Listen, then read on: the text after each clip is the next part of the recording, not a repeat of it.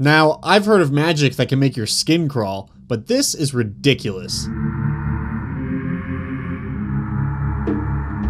Welcome to Monster of the Week. I am Josiah, your host, otherwise known as Dungeon Dad, and today we're talking about a monster that literally made me stop turning pages through the book when I saw the artwork. Over on Patreon, I did a poll asking patrons what kind of monsters they'd like to see in upcoming videos. People voted most on creepy and second most on undead. So today we're doing best of both worlds, and I'm going to bring you something that is both creepy and undead because those things usually go hand in disembodied hand. The monster we're talking about today can be found in both 3.5 and 4th edition. Despite the fact that this creature is in 2 separate editions of the game, I haven't really heard it mentioned or brought up anywhere, and it's a pretty cool monster. Like I said though, it is fairly obscure, and that's because it's only in 3.5 in the Libris Mortis, the Book of the Dead. And in 4th edition, if you want to find this monster, you're looking at a supplement called Open Grave, Secrets of the Dead. Obscure heritage aside though, let's get under the skin of this monster and talk about the Forsaken Shell. This creature is essentially the skin of a previously living creature made sentient by horrid necrotic magic. These guys are undead, but don't follow the same traits that you see in a lot of zombies. They're much more intelligent than your average zombie, and they can be quite malevolent and vengeful in some cases. Being undead, horrifying, malevolent, and vengeful is just a recipe for disaster when your players are involved. The Forsaken Shell, however, is not a brute force combatant. They rely heavily on stealth and tactics, which goes very well with their intelligent nature. So today we're going to talk about just exactly what the Forsaken Shell can do in battle, some ways that we might change them up a little bit to suit our needs, and of course how you can use this creature in your 5th edition game. Most importantly though, above those practical things, we're going to try to sneak in as many skin-based puns as we can. Let's go. Now to get started with these skinny creatures, they can move 30 feet, which is pretty standard for most medium-sized humanoids. However, what is not standard is, yes, they can walk like a human, which would be disgusting to see, but they can also slither along the ground kind of like a giant, gross snake. This gives them a lot of options for movement as far as stealth is concerned. If there are big enough cracks and crevices in the dungeon, maybe they can sneak through those areas into other rooms. Plus, being able to sneak along the walls or ceiling, if there's room for them to do so, can be an awesome tactic for ambushing a party by dropping on top of them. The real value here though is that it's just pretty gross. Whether they are walking or slithering along the ground, when the party first sees these things, they are going to be horrified by the fact that a creature's skin seems to be moving about on its own. However, that is not the most horrifying thing about this creature. Now, when the Forsaken Shell actually engages in combat, however, it basically has a slam attack, or a slap attack as it's referred to in the book. The skin slap is your pretty average melee attack. It does an okay amount of damage, but what makes it unique is that if a creature is hit by this attack, they actually lose one of their hit die. This isn't going to be super detrimental to the players, but it instills that idea that these creatures are more than just walking bags of flesh. Their touch deals necrotic damage and is actually stealing the life essence from the creatures that they are in combat with. So while losing a hit die may not be a huge deal, although in some cases it could be a pretty big deal, the other side of this is that the Forsaken Shell actually heals back 1d10 hit points when it makes this attack. So it's stealing that hit die from the players and then essentially using it to reinvigorate itself. Now that can be pretty terrifying in some circumstances, and I think does a good job of building up what this creature is. However, we haven't talked about the third part of this attack. The third and definitely the worst part of the skin slap attack is the fact that it initiates a grapple. So it's going to roll its grapple check, upon which it has a pretty good bonus, and if the target doesn't roll better, it is now grappled by the Forsaken Shell. Having the undead sentient skin of a previously living creature grabbing you is just a bad scene. However, what happens on its next turn is even worse if you can't escape.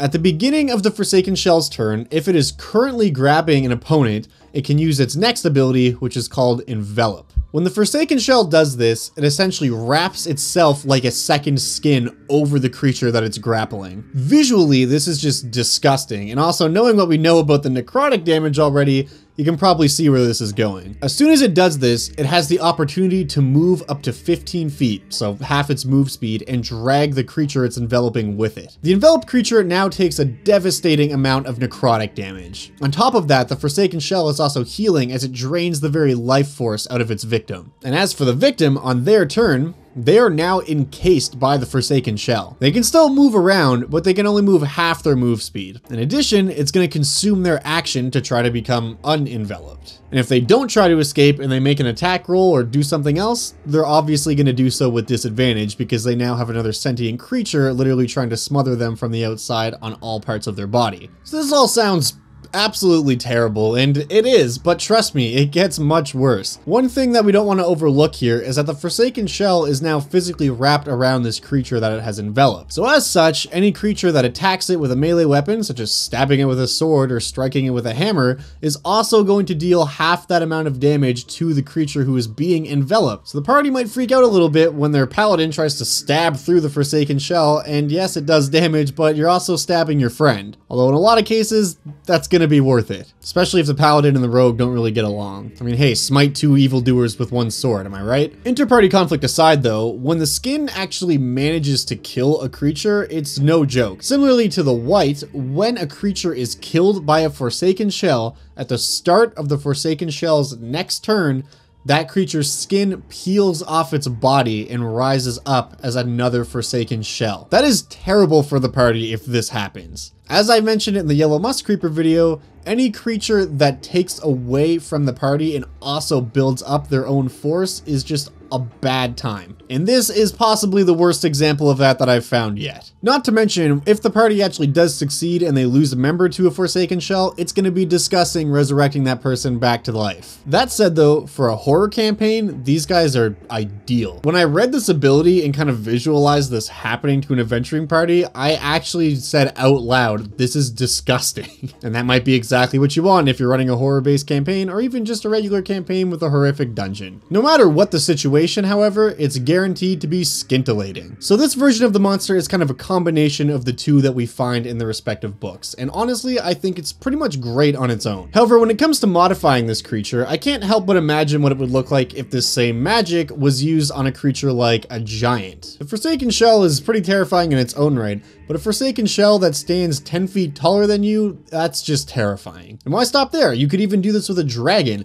Maybe a powerful Draco Lich decided, hey, I don't need my old skin anymore, let's make it sentient and use it as a guardian for my treasure hoard. That sounds like a great idea. The 4th edition creature actually does have some base stats for a dragon shell and what they call a titan shell, which is basically just a large creature. However, aside from the dragon having a breath weapon and the titan doing more damage, they're not super differentiated. To something like a dragon that has all these extra limbs, I would consider giving it the ability to maybe envelop multiple creatures at the same time. Or perhaps it still has some innate magic in it that allows it to temporarily take control of the skin of other creatures and force them to use their action to maybe attack an ally. Just something like that to make it more unique. Following the same train of thought, what would happen if this magic was used on a creature like a beholder? A sack of skin that can now float off the ground and cast eye rays out of its now gaping holes where its eyes once were could be pretty terrifying. As the old saying goes, there's more than one way to skin a D&D monster, so I encourage you to just flip through the whole monster manual and imagine what any of those creatures would be like if they were just skin. I mean, maybe don't do that, but just keep it in mind if you're ever looking for a horror-themed version of a certain creature. Just skin them, make it sentient, and away you go. So as for actually using this creature in your game, there's a couple things we want to cover here, but first and foremost, the most important part of this creature, in my opinion, is the discovery of the remains from which it spawned. Honestly, I think that this is probably the most impactful part of this creature, and it really builds up tension leading into the encounter. It's one thing for your players to find dismembered and mangled corpses of past adventurers that went into the very same dungeon they are currently delving into. However, when they find those bodies completely intact but stripped of skin, that's kind of terrifying. And one thing the book actually mentions here that I think can be pretty useful is that these creatures, as intelligent, seek to hide the remains of their kills. When they kill something, the skin peels off of it and it becomes another Forsaken Shell. However, there's basically just this bloody mess left behind. As to not alert new prey coming into the dungeon of their presence, they take this and then they just stow it away somewhere. So maybe what tips off the players is there's a blood trail leading into a room that's just full of skinless bodies. Or maybe there's a closet with a toe just poking out through the crack in the door. Whatever way you choose to have your players discover the skinless remains of past adventurers, I guarantee you that they will be revolted and it will have an impact. A very lasting, scarring impact. If you really want to get under their skin, make part of this quest the meeting of an NPC, and maybe they find that NPC's remains. That can be a good story element in its own right, but then when they actually have to fight the skin of the NPC they were supposed to meet, this is evil DMing at its finest. Now, the most obvious use of this creature is, of course, course, as a typical dungeon denizen, especially in a dungeon where there's a lot of undead. If you've got the classic necromancer or some other kind of evil magic user, these could very well be minions that are serving that creature. However, one way that I thought would be a really interesting use of this creature would be to pair it with a lich. Now, I know what you're thinking. Pairing a lich with undead seems mind-blowing, right? But honestly, imagine a lich who is hundreds or thousands of years old even. His physical body has decayed to the point where he is little more than a skeleton. To actually get around through town or to navigate in the day without people taking second looks at him, maybe he has a forsaken shell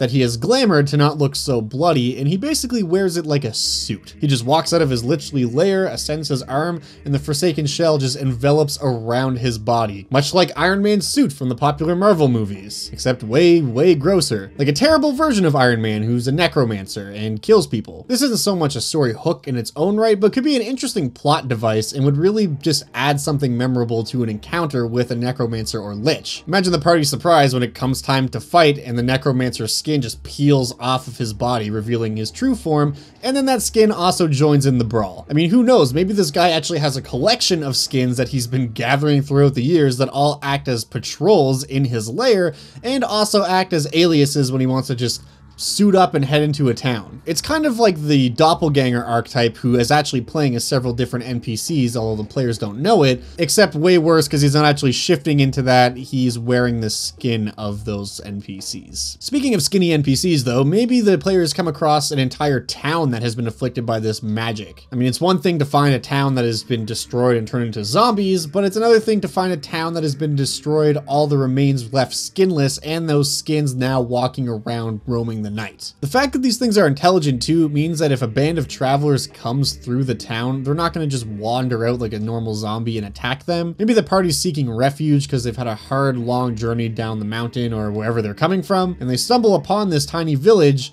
which is completely empty. As they do some researching, maybe in, say, the bottom of the well or some other hidden but not too hidden area, they find a bunch of skinless corpses of long dead creatures. Humanoid creatures even. That's pretty gross, but chalk it up to brutal barbarians raiding the village. They can still stay here for the night, right? Should be fine. And of course, when they lay down to rest, the ranger who's up on watch spots something out of the corner of their eye, something slithering beneath the floorboards. I think you can kind of paint the rest of this picture for yourself from here on, but that could be a really memorable encounter for a party that just wanted a good night's rest. And maybe they'll actually discover the creatures before resting for the night or just choose to move on.